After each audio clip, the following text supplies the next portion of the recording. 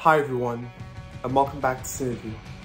For this episode, we'll be taking a look at Meg 2, The Trench. It is the sequel to the 2018 film, The Meg, and based on the popular novel series by Steve Alt. Ben Wheatley replaces John Turteltaub as the director for this film, and Dean Georgeris and the Hobart brothers return as the screenwriters for the film. Lorenzo Di Bonaventura and Belle Avery return as producers without Colin Wilson, and Jason Statham returns as the main star for the film. Also starring are Wu Jing, Sophia Kai, Paige Kennedy, Sergio Perez-Mencheta, Skylar Samuels, Cliff Curtis, and Sienna Giller. 5 years after the events of the first film, Jonas Taylor is involved in fighting environmental crimes while also working with Model 1 to explore further deep into the Mariana Trench where the Megalodons have been found. Sun Yin Zhang had sadly passed away, so Jonas was in charge of taking care of her daughter, Mei Ying. He raised her alongside Mei Ying's uncle, Jiming, and they had a Megalodon named Haiki in captivity, and Jiming had been training Haiki very well.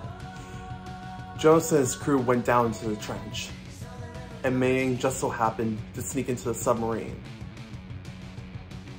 And they ended up being followed by Haiki, who happened to escape from captivity. And then they discovered an illegal mining operation in the trench. And then it was discovered that this mission ended up being a setup. Jess, one of the employees at Model 1, just so happened to be a traitor. Jonas, Mei Ying, and some of the crew did manage to escape.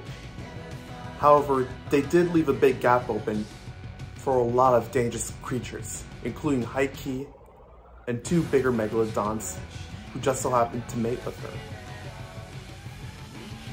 Those creatures go over to a nearby resort called Fun Island, and they attack on the resort and the people over there.